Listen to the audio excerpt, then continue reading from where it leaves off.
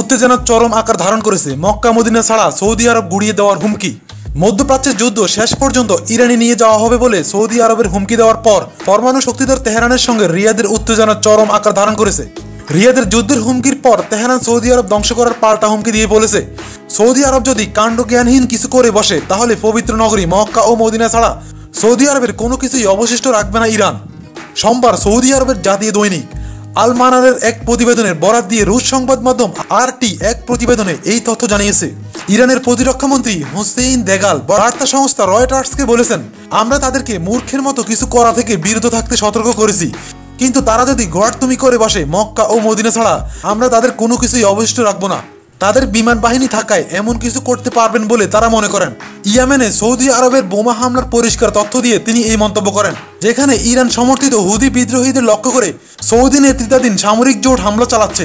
গত মঙ্গলবার সৌদি উপযুবরাজ মোহাম্মদ বিন সালমানের এক হুমকির পর দেগান এসব কথা বলেন। রিয়াদ ও তেহরানের প্রভাব বিস্তারের যুদ্ধ শেষ পর্যন্ত ইরানের ভেতরই হবে, সৌদি আরবে নয়। ৩১ বছর বয়সী এই যুবরাজ বিরল একটি সাক্ষাৎকার সৌদি আরবের একাধিক চ্যানেলে সম্প্রচার করা হয়। ২০১৫ সালে তার পিতা বাদশাহ সালমান সৌদি সিংহাসনের পরবর্তী উত্তরাধিকারী হিসেবে তার নাম ঘোষণা করেন। সাম্প্রদায়িক ইস্যু সামনে এনে সৌদি এই যুবরাজ বলেন, ইসলামী বিশ্ব নিয়ন্ত্রণ ও শিয়া মতবাদ ছড়িয়ে দিতে ইরান আগ্রহী।